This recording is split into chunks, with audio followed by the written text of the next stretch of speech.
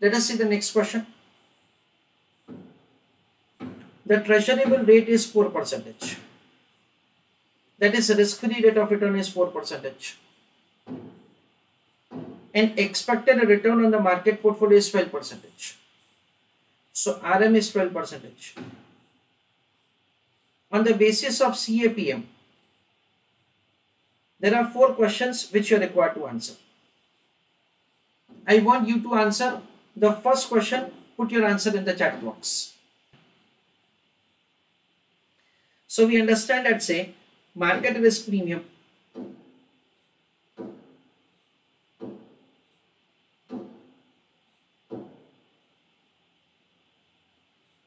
that is beta into RM minus RF. Beta of the market portfolio is 1. RM is 12. So market risk premium is equal to beta into RM minus RF. Beta of the market portfolio is 1. RM is 12. 1 into 12 minus 8. So 12 minus 4. So 8 into 1, that is 8 itself. That is the way the market risk premium is calculated in the A part of the question. B part of the question. What is the required return on an investment with a beta 1.50? So the question says that you're just required to compute the required rate of return if beta is 1.50. That's very simple. Let us answer along with me. Required rate of return is RF plus beta into RM minus RF. What is the risk-free rate of return? It's just 4. What is beta? 1.5. RM is 12. RF is 4. So 4 plus 1.5 into 8. So 4 plus 1.5 into 8, that comes to 12. 12 plus 4, that comes to 16%. That is the way we can compute the required rate of return. C part of the question. If an investment with a beta 0.8 offers an expected return of 9.8%, does it have positive NPV? That is a question. Please give answer for this question in the chat box. So let us have understanding of the C part of the question. Wherein the question says that, say, beta is 0.8.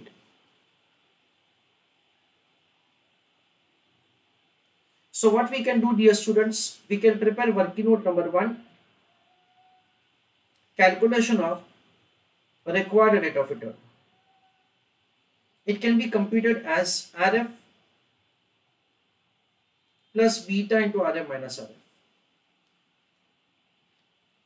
Risk-free rate of return is provided to us in example 4%. What is beta? Beta is 0.8. Return on market portfolio is 12. Risk-free rate of return is 4. So 4 plus 0.8 into 8. So 4 plus 6.4. So we understand it is 10.4. This is the way we can compute the required rate of return. The question says that if an investment with beta 0.8 offers an expected return of 9.8%.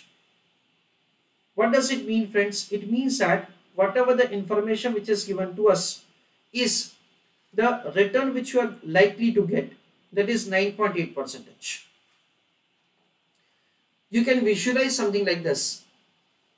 The question is providing the information that, say, there is a project for which we have made forecasted cash flow series. And for this cash flow series, we have made the computation of internal rate of return. And this internal rate of return is 9.8%. We can say 9.8% is nothing else but a kind of X bar. This is the return which you are anticipating to get from the investment. Now the question says that say, does it have positive NPV? You can do a routine working that we do. Alpha is equal to x per minus required rate of return. Return which you are likely to receive is 9.8. That is this one. Wherein you require the return of 10.4. So difference between both of them is negative 0.6%. So we can write one line answer that since alpha is negative, so NPV would, alpha is negative, so NPV would be negative. That is the way we can give the answer. Over here we understand that if at all this cash flow series is discounted at the rate of 10.4%, then in that case it will have negative NPV. Because at 9.8% NPV is 0. When you discount at the rate which is more than that, then in that case NPV of the project would be negative. That is the way we can give answer. I request you to write down this answer, then I'll dictate a note to you for the answer. So write down with paragraph.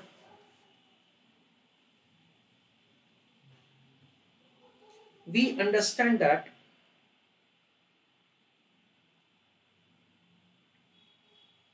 RF, RM and beta of investment have been given.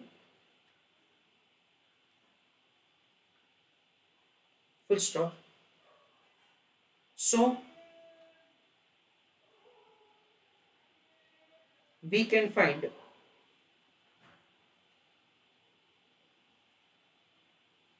the required rate of return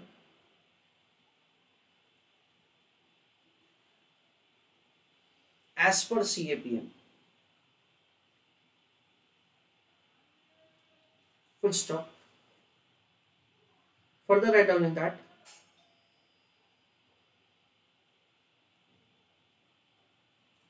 the given expected return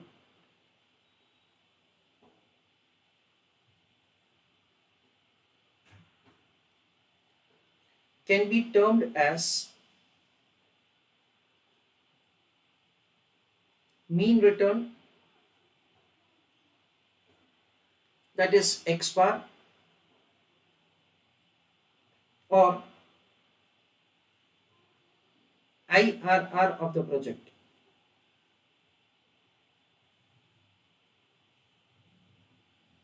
Full stop. Write down further in that. So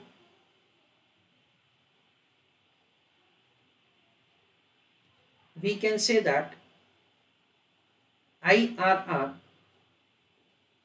is less than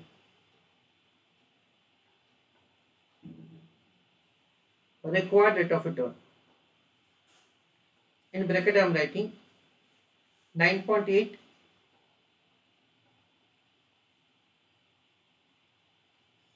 is less than 10.4. So project will have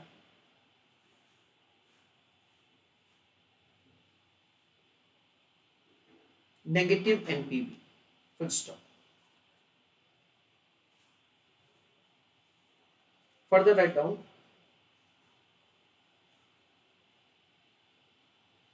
if we discount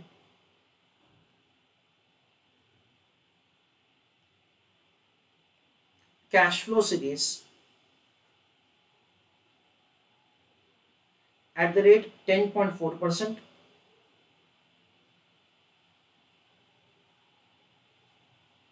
which has IRR 9.8%, comma, surely it will have negative NPV. Full stop. This is what we understand.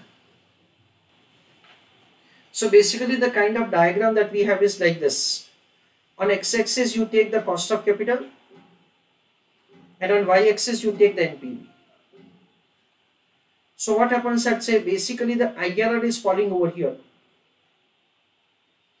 That is in our example, it is 9.8%. Now you discount the cash flow series at the rate of 10.4. Then in that case, surely it will have the negative NPV. You apply the discounting rate which is greater than IRR. That is 10.4%. Then it will have negative NPV.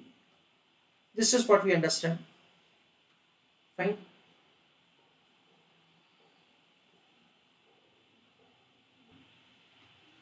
D question. If the market expects a return of 11.2% from stock X, what is its beta? That is a question. I request you to write down answer for this question in the chat box.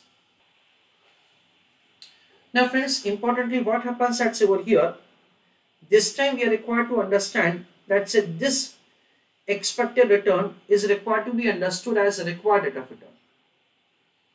Why? Because we understand that say this is indicating that because over here the question does not provide this information with which we can compute the required rate of return.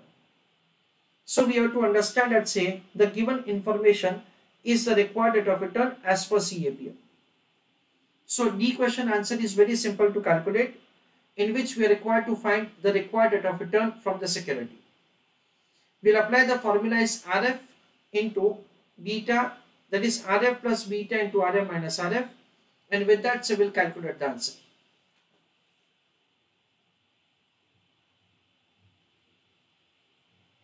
So answer of the D question, the required rate of return is RF plus beta into RM minus RF. So required rate of return minus RF is equal to beta into RM minus RF. Next is beta is equal to the required rate of return minus RF divided by RM minus RF. The required rate of return is given to us as 11.2 minus RF is 4 divided by 12 minus 4. So it is 7.2 divided by 8. That comes to 0.90. So it is 0.90. Please write an answer.